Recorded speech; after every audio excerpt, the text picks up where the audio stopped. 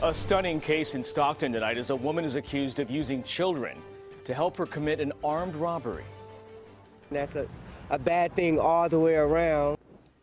Her alleged victim, a good Samaritan who stopped to help her when she claimed to be having car trouble. Good evening. Thanks for joining us. I'm Tony Lopez. And I'm Christina Janes. New tonight, CBS 13's Steve Large is in Stockton with the disturbing details.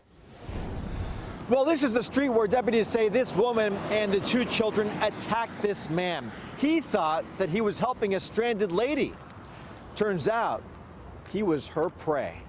It's the face of a woman with no shame. Flavia Ambriz is accused of a two-faced attack, pretending she needed help, then robbing the man who came to her aid and using two kids as her accomplices, each armed with a handgun.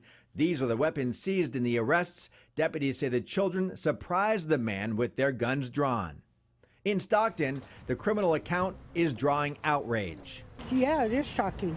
And if they're old enough to already understand and carry handguns, we don't know what path they're going to take now. Ambriz's plan started on this industrial block of Broadway Avenue in Stockton, pulling her car to the roadside and claiming it was broken down. Only the car trouble was a trick.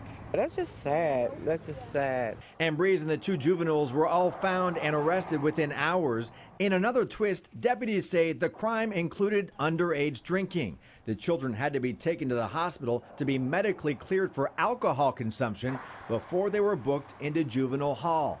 Ambriz is facing a long list of charges, including armed robbery and contributing to the delinquency of a minor. She is being held on $500,000 bail. That's a bad thing all the way around. No question, a judge is going to have a lot of questions for Flavia Ambriz. So far, no court date has been set.